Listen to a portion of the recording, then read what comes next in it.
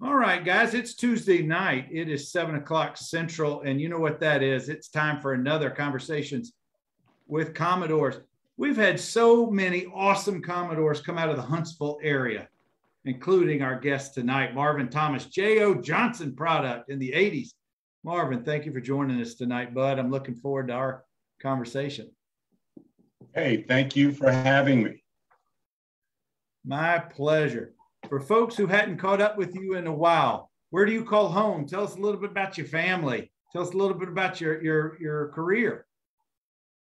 Well, I guess 1 year after I graduated, this is an interesting story. 1 year after I graduated, I moved to LA. And there is a old friend of mine, Lavoisier Fisher, that played for UT. So we actually went out to a wedding for one of the UT players in LA. He played for the Raiders. Mm-hmm. And lo and behold, the person that was hosting the bachelor party was Marcus Allen. So I'm out in LA for 1 week, just sightseeing and everything.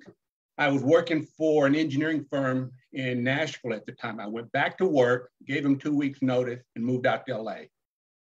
And after graduation, I spent my entire adult life in California. And now I'm living in Florida. So I moved to Melbourne, Florida about 5-6 years ago. Wow. I'm married, I have 2 kids. So being out in LA, I kind of got up one day and, working with my 2 boys, one was in the 6th grade and the other was in the 7th grade. Mm-hmm. And I realized that time was flying by and I needed to slow it down. Mm-hmm. So I'm in the defense industry. I work with Northrop Grumman. Out in LA, I worked in the space and satellite area of defense. Mm-hmm. Moved to Melbourne, slowed it down a little bit. Did some high school coaching for my kids, getting them ready. So now they are, one's a freshman in college going to Embry-Riddle engineering, and the other's sophomore in North Carolina playing lacrosse. So awesome. That's how I ended up in Florida. Louis Woolridge wants to know, or says, you don't call him anymore. But Louis, he moved across the country. Yeah, when we're in LA, Louis, I could tag up with you. Yeah. So. Wow, that's awesome. You go out to LA and you get hooked like that. That's cool. Well, the funny thing that I discovered about myself was that, graduated from Vanderbilt, it afforded you to find work easily. But I think the problem was, for me, it was just location. Where do I want to be in life?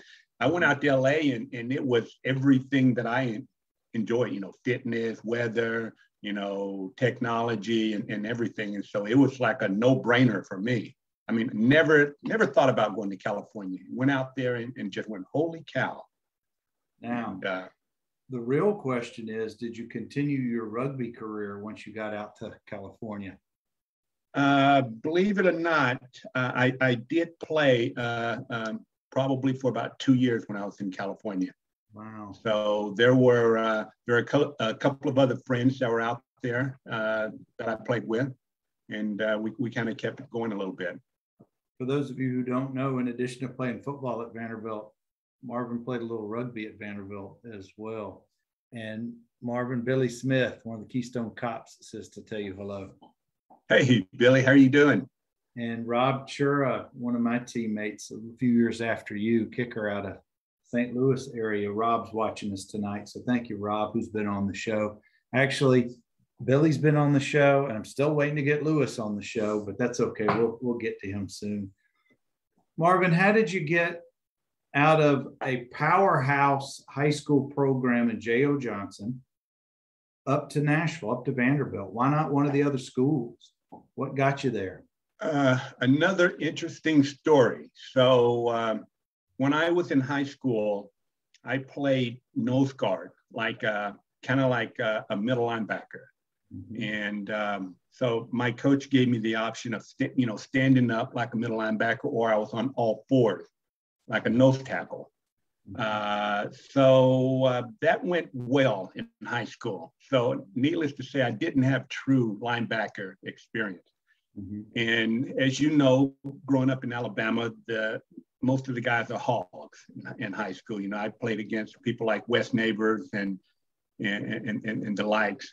I wanted to go to, I actually wanted to go to Auburn and not Alabama. I was a big Auburn fan. Auburn thought I was too small at the time. Wow. So I was going to go to, actually, when I was being recruited, I was being recruited by a lot of the more the Ivy League, the Princetons and the Browns and things of that nature. One day there was a coach, I think it was Coach, I don't think it was Coach McCorkle, but he was visiting my high school looking at another individual named Marvin, a guy named Marvin Ford. He just happened to have saw me in the weight room training. And so he came, he watched film on this teammate of mine, and he went to my high school coach and said, "Who is that kid?" And started watching film on me. About an hour later, my high school coach came, "You know who just left my office?" And I'm like, "No," oblivious. And he said that was the coach from Vanderbilt, and he saw you training, and he watched film on you. He wants you to come up to visit.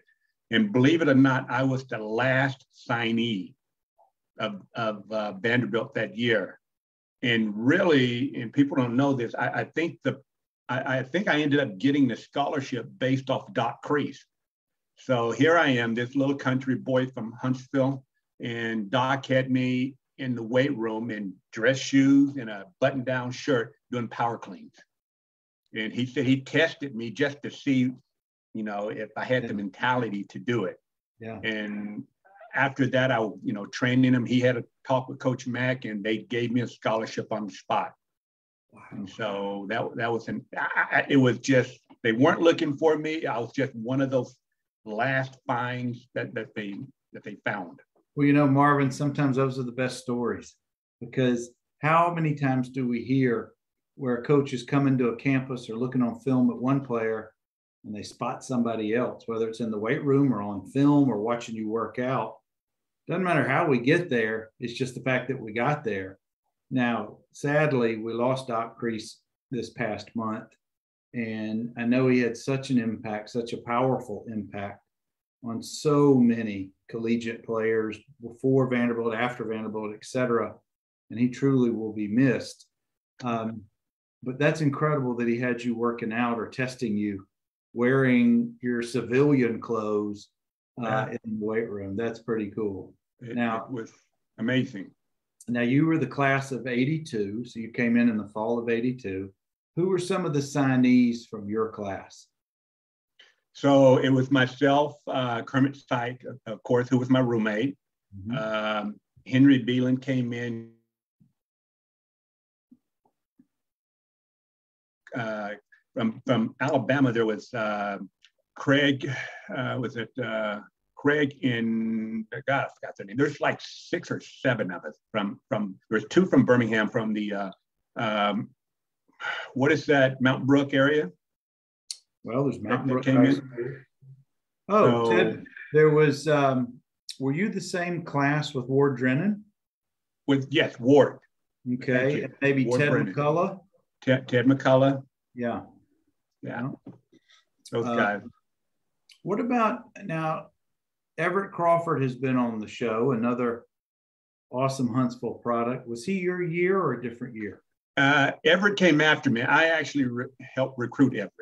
So Everett, and believe it or not, and Carl came before me, Carl Jordan. Yeah. So Carl and I went to high school. All of us 3, we actually grew up together playing football at the Y together. So Everett was younger than me, and he's been a childhood friend of mine since forever.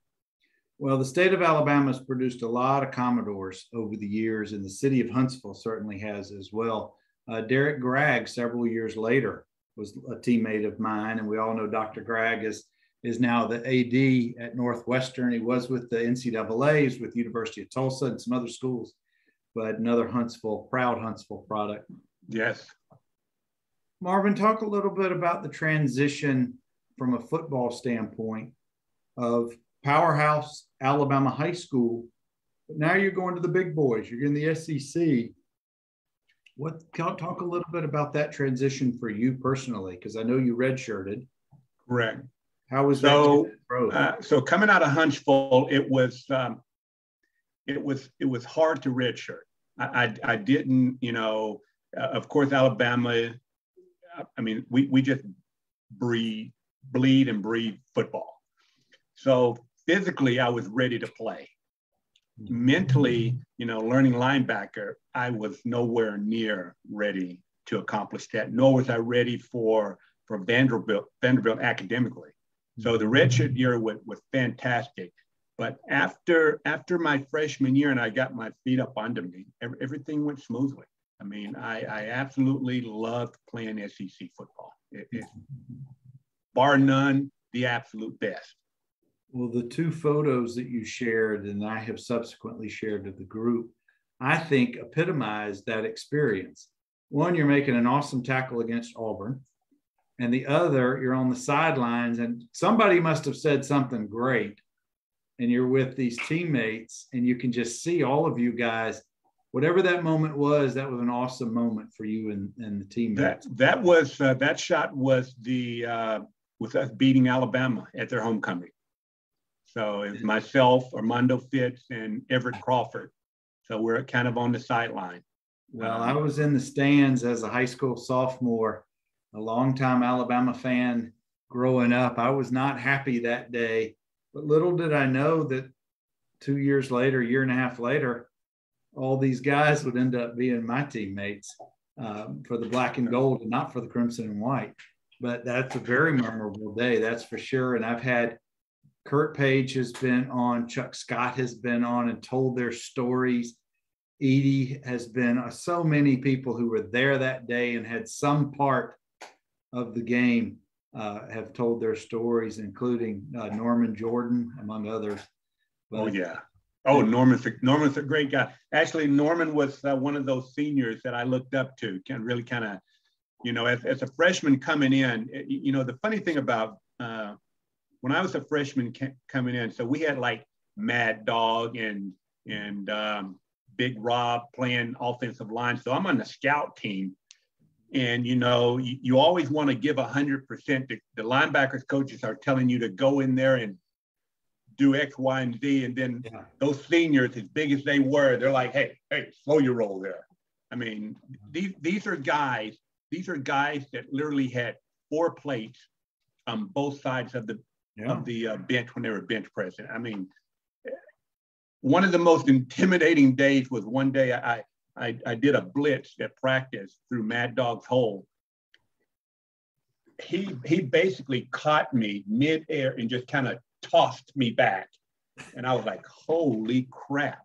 I mean, that's how strong this guy was. I mean, my feet were off the ground. He literally tossed me back. So between him and Will Wolford and all of those guys who were on the line during that time period, I mean, that was a man-sized line.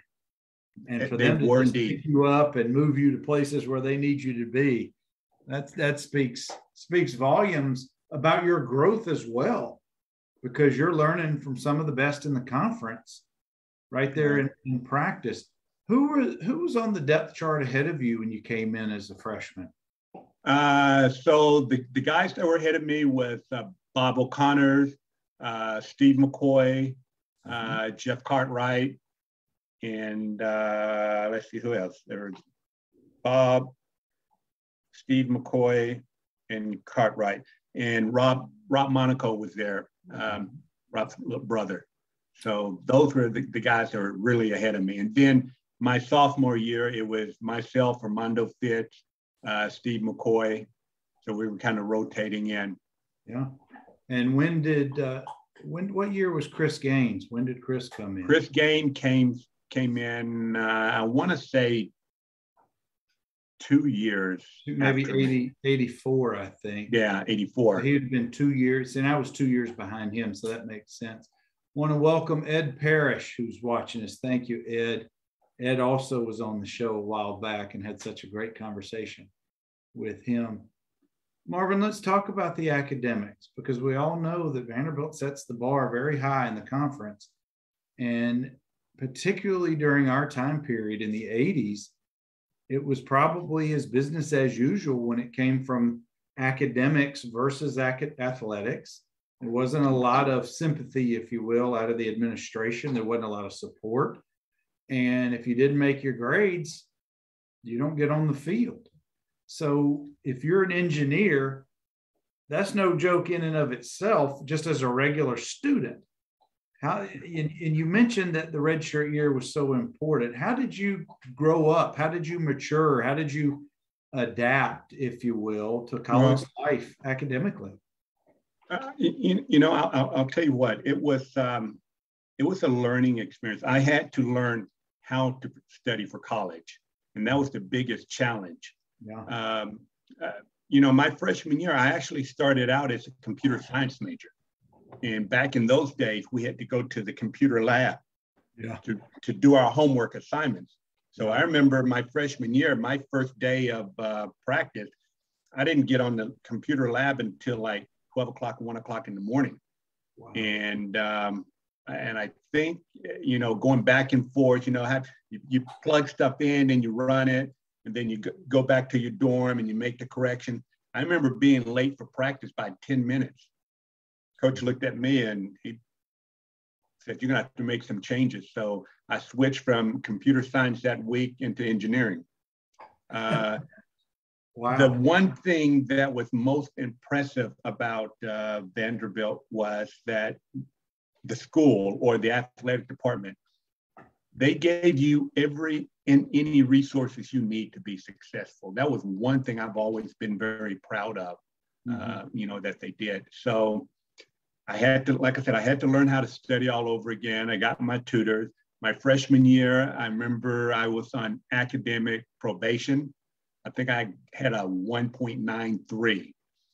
And actually, one of the things that I learned was that I did not know how to study. So I went to summer school, and that was the best thing that could have happened to me, because what they did, of course, they're cramming so much into such a short period of time that I had to learn how to study. I ended up going to summer school, doing extremely well. And it was through summer school that I actually learned how to study at that speed. And so I got ahead of the game, and that became a blessing. So went to summer school, got ahead. I also learned how to take a little bit easier load during the regular season, because now I'm, of course I'm playing and I'm traveling. So, at the minimum I had 15 hours as opposed to taking, 17. Yeah. And, I got ahead. So I had a double major, because I was fifth year, I ended up with basically a double major in computer science and management of technology. So. Very good. Well, guys, I'm talking with Marvin Thomas, originally out of Huntsville, now from South Florida. We're in the mid 80s. Dwayne Jones says, "Marvelous Marvin." Mr. Jones, how are you doing? One of the great ones there. Yeah, Dwayne is, if you can't remember a name, a score, a play, a player, Dwayne has got our back. He usually he's got a steel trap when it comes to the history of Vanderbilt football. And we so appreciate him being here most every week. I'm waiting for Coach Shepard. I'll tell you what, if no one has told him, we all appreciated Dwayne. So that is for sure. Well, he was a great buffer between us and Kelly, that's for sure. He and Luke. Absolutely. Well, Marvin, when you weren't in the computer lab or doing engineering or football, where were some places around campus, on campus, that you like to just get away with, whether it's with other ball players or maybe you had friends who were not in sports, but did you have any favorite hangouts back in the day? I did not start hanging out really until my junior or senior year. I was way too busy. But I think once I did start going out, I think the places we went to was Southwinds. And then there was one other club downtown, but Southwind and Campus. I mean, for me, that was it. I tried to keep myself out of trouble. The one time that I did get in trouble, Mr. Darrell Holt had to come bail me out of jail. So it wasn't anything bad. It wasn't anything bad. Huh? The statute of limitations is long gone. You've opened the door. Why did Darrell have to come get you? Well, believe it or not, I was coming from downtown. We had a football game that night. So I was tired, and I wasn't a big drinker at that time. So I may have had a half a beer, and we were downtown 1st Street. And I remember I cut through I didn't have my lights on when I left, and because it was so lit up down there. Yeah. So when I cut through the alley and I noticed my lights were off, turned them on, made it onto 2nd Street, sirens going. And so the policeman pulled me over, and he asked me where was I coming from. And I explained, hey, you know, I had a football game tonight and I was just out hanging out with some guy. Did you have anything to drink, sir? I said, I had about a half a beer. And he said, well, you know, of course, you know, we're tired. I was tired. And he asked me to blow into one of the tubes. Yeah. And I asked him, I said, well, how does this work? I said, does it take the breath off the alcohol level off my breath right at the surface? He said, yeah. I said, I'm not blowing into that. I said, this thing will tell me that I'm drunk if I burp. And so he took me in, of course. And luckily that, you know, everything got dismissed. Sure. But not knowing it at the time, that was the smartest thing to do, is to not blow in the tube. Yep. So I got released. Marvin, back in the day in the 80s, downtown wasn't anything like it's now. It was nothing kind of a rough. Part of downtown was rough. I mean, it really was. Absolutely. Yeah. Absolutely. Now, did you, over the years, you said you had hosted Everett on his recruiting visit. Did you host others with any regularity? Did you guys have any particular places that you went? I know they take them to the restaurant. They do fun stuff on campus. There's usually parties in the dorms. But I know that they try to pair you up with somebody either from your proximity. I know you and Everett grew up together playing ball. Or sometimes they may want to find somebody who's in your position group, something like that. So typically, did you host others on different years? Wally from Georgia. Did you really? Well, you know, it's funny. Here's the thing. So during that period, Armando Fitz and I became kind of like the ringleaders of hosting. And I'm sure everyone knows Armando, Mr. Socialite. But we, you know, and I can say this now. So we started hosting the football parties. So we're the ones that kind of started out having the football frat parties. Mm-hmm. And we would, of course, you know, we had money to take the kids out to have fun and everything. So we would, back then we would pull the money, we would collect money. So, you know, so much money went out, so much money went towards having the big parties. Yeah. And of course, you know, we had our DJs on, you know, Boo and whoever else were spinning records, everything. We would host the parties in the, I think in the lounge, like in Carmichael Towers. Oh, yeah.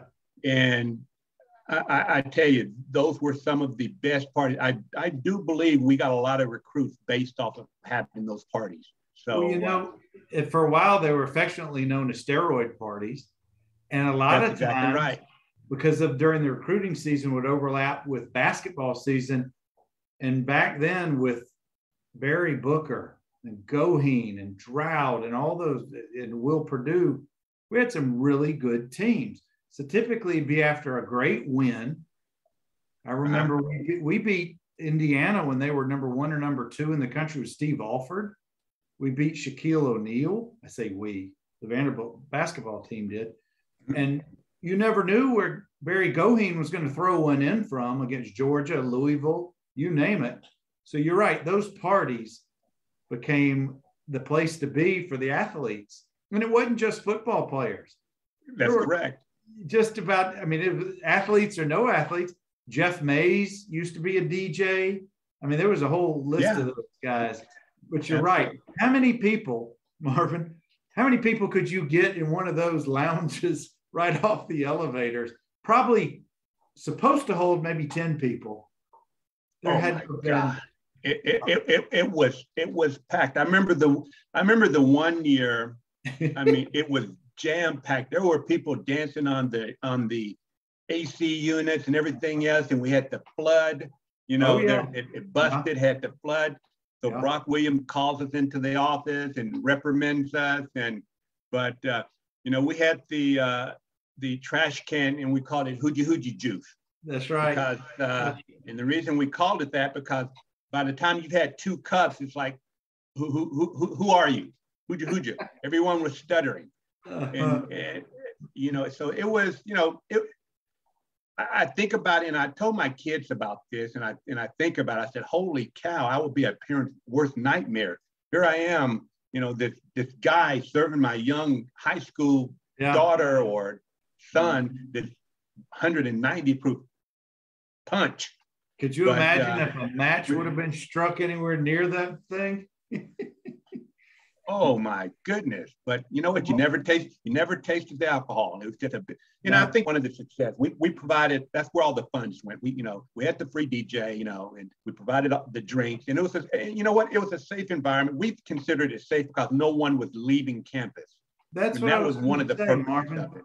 All you had to do is walk upstairs to your room, and it was in the mid '80s. It was music. It was getting out the energy. It was letting loose. And you're right. You weren't in the car. You weren't driving around town. You weren't spending money. And you knew 90% of the people in that room. Absolutely. My experience is they were almost all Vanderbilt athletes or students. Mm-hmm. Occasionally guys would come over from whether it was Fisk or TSU, wherever, you know, other athletes who guys knew. Right. So you at least knew them. They didn't just show up. It wasn't a turf war. Right. They had to have known someone, an athlete. Yeah. But you're right. Those, and I don't know if those things still go on anywhere anymore, because that was the mid '80s, not today's time. Today's time, there's pictures everywhere and people are getting in trouble and all of that. But it was such a carefree time, I guess I would say. So yeah, I like to say that we had a lot of fun. I think we had a lot of love connections. A lot of the recruits coming in probably fell in love, you know, met their future girlfriend. How could you not enjoy that time? But Marvin, let's take it on the field of competition. Let's go back to practices. Let's go back to your first game action in the fall of '83. You're used to playing in front of good-sized crowds in Huntsville in high school. That may be a few thousand, maybe 10,000, I don't know. But now you're playing in front of 50, 60, 70, 80,000 SEC weekends all around the SEC. Did the crowds register with you? Did the size of the stadiums, any of that register, or were you able to kind of focus in on the task at hand that day? Yes and no. So you know, back then, you know, we kind of, if you talk about the going to Florida, you know, they're throwing oranges at you. I mean, they were pretty rough back then, throwing oranges at you. You go to Tennessee, you know, I remember there were Jack Daniel bottles being thrown. Oh yeah, or batteries, or whatever else they could throw, because you had to wear your helmet. They were wicked. We had to wear helmets going off into the clubhouse. Absolutely. So, but once you're on the field, it didn't matter. I mean, everyone was so focused on the game and more intense. I mean, it kind of, you know, if it was a hostile environment, I would have to say most athletes loved it anyways, because, you know, we were young, invincible, and strong. You know, regardless of who we were playing, everyone thought that they were better than that guy in front of them. So, Marvin, Joel Walker out of Texas, was I think a year behind me. He said those Vanderbilt parties, he went on his recruiting visit, and that was a big part of his his coming to Vanderbilt, that's for sure. And I also want to welcome Flavius Smith. So thank you, guys. Marvin, back then, before the snap, you're getting the defense, I guess, called in from the sideline or however you guys signaled it in, et cetera. Did you guys huddle up, or were you just kind of near your position? You looked over and then you kind of got into it? We huddled up back in the day. So it was the huddle. The middle linebacker had the call. It was either Steve McCoy, and then when Gaines became a starter, he was making the calls at middle linebacker. Talk to us a little bit about, from the time you break that huddle and before the ball's actually snapped, when you're in the stands, or even if you're on the sidelines and you play offense and you don't know your world, talk to us about the communication that goes on between the interior 7 or maybe even the whole 11 pre-snap. Post-huddle, come into the line, pre-snap. Well, typically depending on the team, if there was, depending on the situation, we're either watching for either a trick play or you're looking for your men. I mean, during the week, you got your scouting reports and you know who's going to do what. Yeah. So you kind of look. The first thing is you're looking for the strength call, so that you can get on the right side. Then, depending on if it's man or zone, you want to. It's that first read. I mean, that's what most linebackers are looking for. That first read. Is it going to be a pass, or if it's going to be run, if it's going to be double team, and you want to make sure you get to your assignment, and do not create the open lanes. For people to drive trucks through. So, but after that, after the ball is snapped, it's, hey, I'm gonna make this play. And pre-snap, it's so much of it is with your eyes. You're looking at the alignments like you just described, tendencies that you studied the week of, those kind of things. Is there, back in your time, was there a lot of communication though between you and the interior linemen, the other linebackers? Talking, pointing, saying those kind of things? Or was there really not that because you knew your assignments and everybody just knew what they were supposed to be? No, there was communication. Like I said, for the linebackers and the down linemen, like I said, the biggest thing was getting the strength call so that you would know what gap, what responsibility you had. And if that strength call shifted, that's what you want to look for, so that you're going to either step down or step wide. I played all 3 linebackers position, and then my last year I played rush in. Mm-hmm. So I had a pretty good grasp of that and understanding. So there's always communication. Once you knew your assignment, your lane, mm-hmm. It was just beating the guy there. And getting upfield and looking for where's the ball. And as a 5th year player, you go through your redshirt year. It's a big growth year, mature-wise, physically, mentally, spiritually, everything, academically. But by the time you get to the end of the process, by the time you're your 5th year, and you can see what your academic career, how it's going to unfold, and you're ultimately going to graduate with 2 degrees, with the 2 majors. But when you go onto the field as a senior, it's a 5th year senior, aren't you kind of, this is a bad term, but you're not in cruise control, but you know what you're doing. You figured out Vanderbilt, so to speak. I'm not saying that it's easy. It's just coming from that experience. So my question is, by the time you're a senior, fall of 87, I think, yes. 86, 87, what was that like, being now a 22-year-old or so, 5th year guy? You're not a wide-eyed 18-year-old freshman anymore. You become a man, so to speak, right, in that world. What was that? Do you remember that time? Oh yeah, I remember. My senior year was supposed to be, it was supposed to have been a breakout year, but I had a lot of injuries my senior year. So I ended up, DeMont Winston ended up starting, And at that point, I understood the role, I understood the system. So my job then was to help him as much as I could. So, you know, I would have loved to have continued, you know, at that starting position, but I didn't. You know, I started in other areas, and you know, that's the way it ended up. And you know, I still enjoyed myself. Well, I was going to say, Marvin, you really became a coach. You were a player coach. That was my freshman year, fall of '86. Damon was in the same class as me, and he was one of the early some of the freshmen our year who got to play early. And I remember the two of you guys playing similar position. But I knew Damon just from the dorms and who he was and that. But you being a fifth year guy and been in the system, you're so much older. I mean, you literally are, and so much more in the program.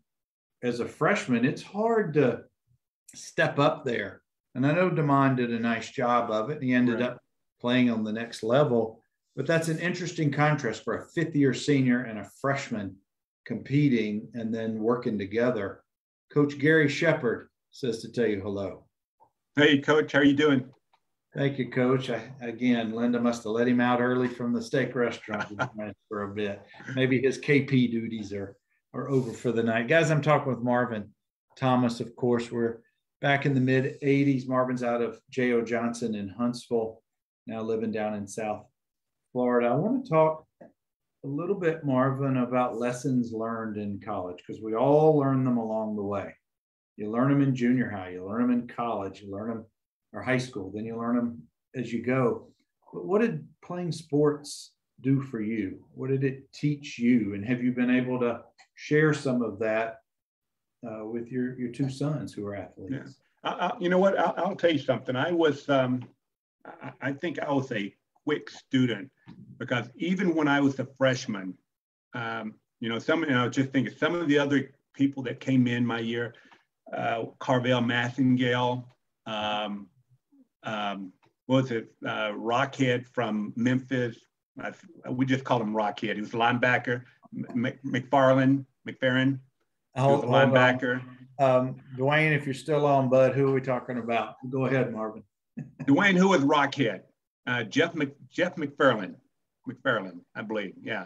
This kid was, I mean, he was literally a rock kid. He was like a brick playing middle linebacker. Arnaz, Perry, we had some great athletes on our team. And one of the things that, but believe it or not, you'll notice that my sophomore year, those guys weren't there. So learning from the mistakes that they made, I always tried to help some of the other kids that were coming in, Tony Pierce, and mostly the guys that were in engineering.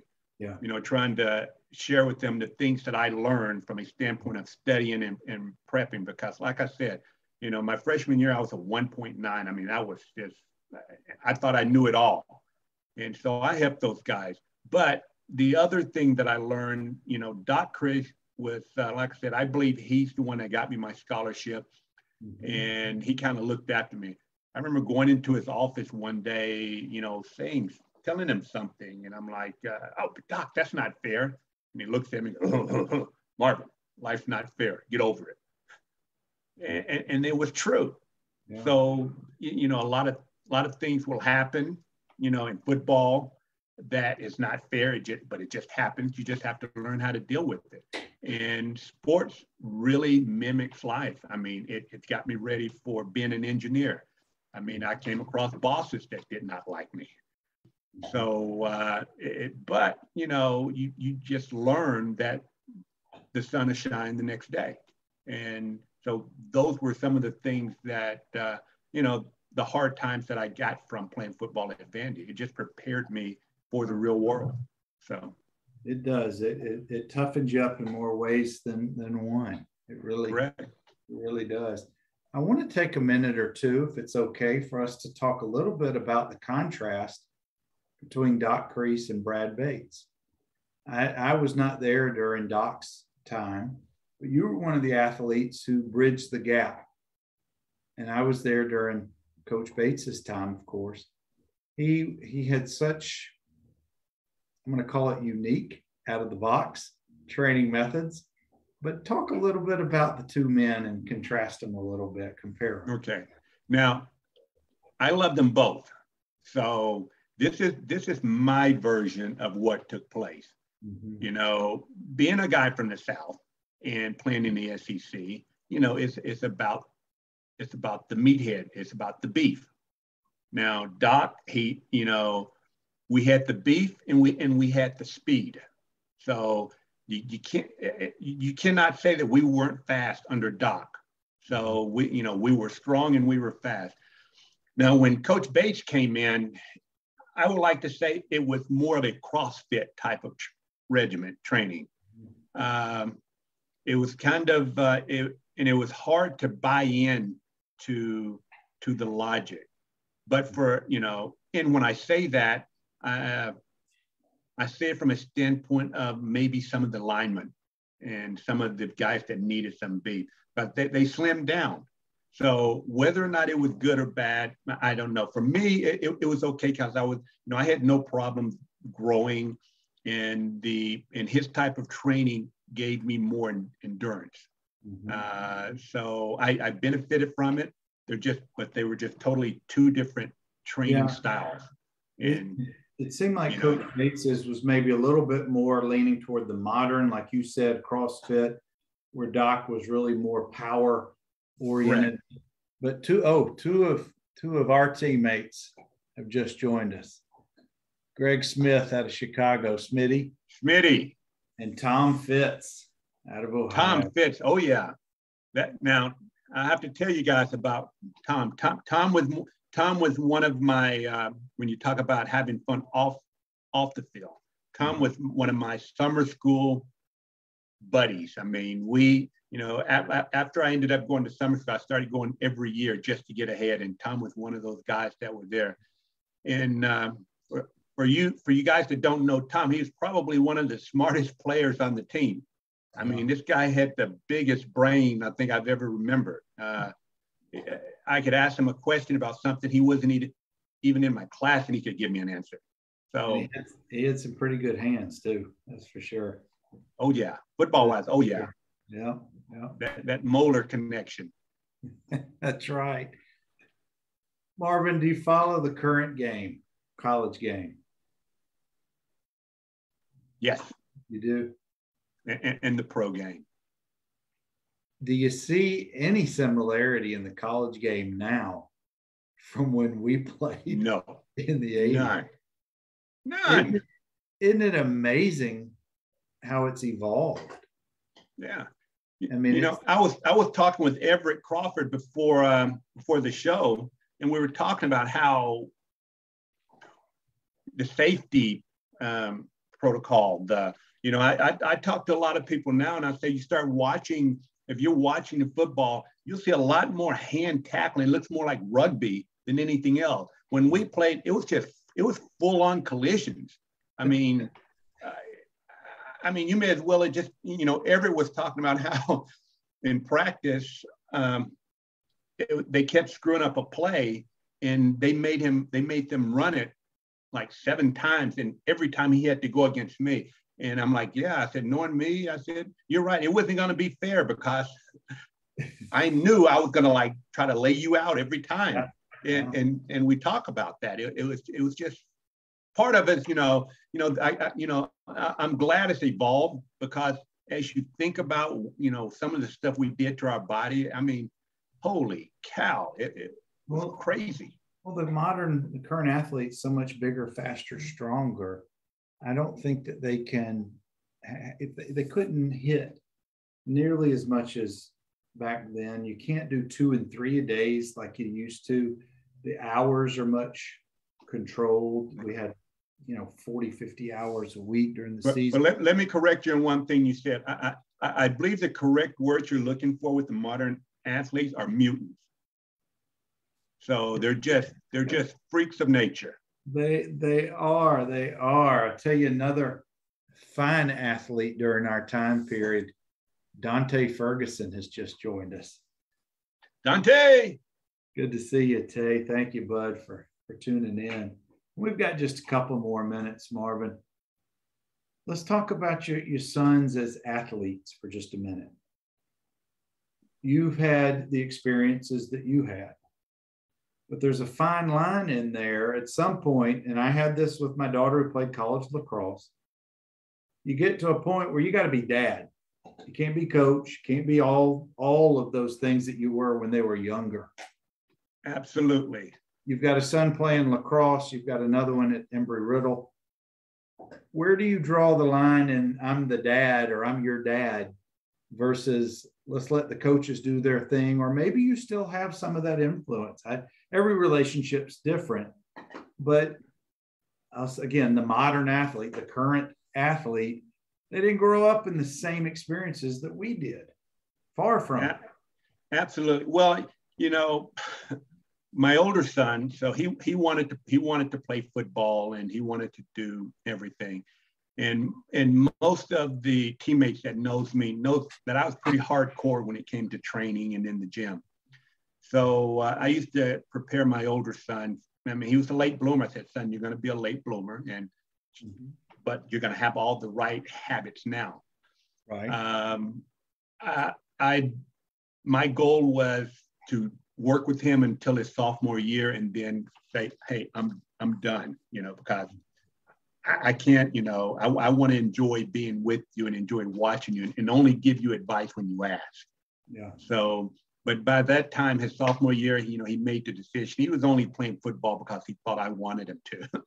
So his true love was lacrosse. He switched over to lacrosse. And, even now I give him advice when he asks. And,